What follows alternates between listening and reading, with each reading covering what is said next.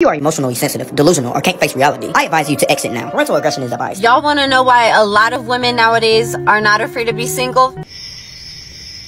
What is it? After we've evolved over time, What? a lot of women are now business owners, hard workers, super independent, mothers. And this is some bullet. Women aren't as afraid of being alone and having to rely on a man to provide for her. You're right. How? Because majority of y'all strong, independent single mothers have children by Pookies and Ray Rays.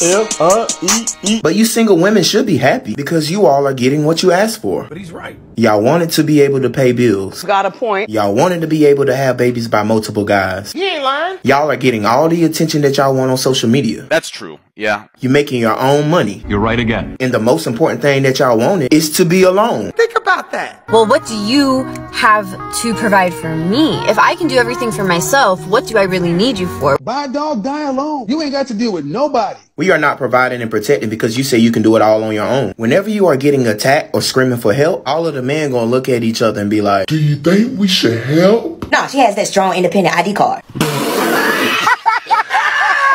whenever it gets to that point, don't be surprised. So now women are making these men really show and prove themselves first before they just get that ring on the finger. Nobody's jumping to marry your ass. Let me just say something really fast, man. I'm gonna hurt somebody.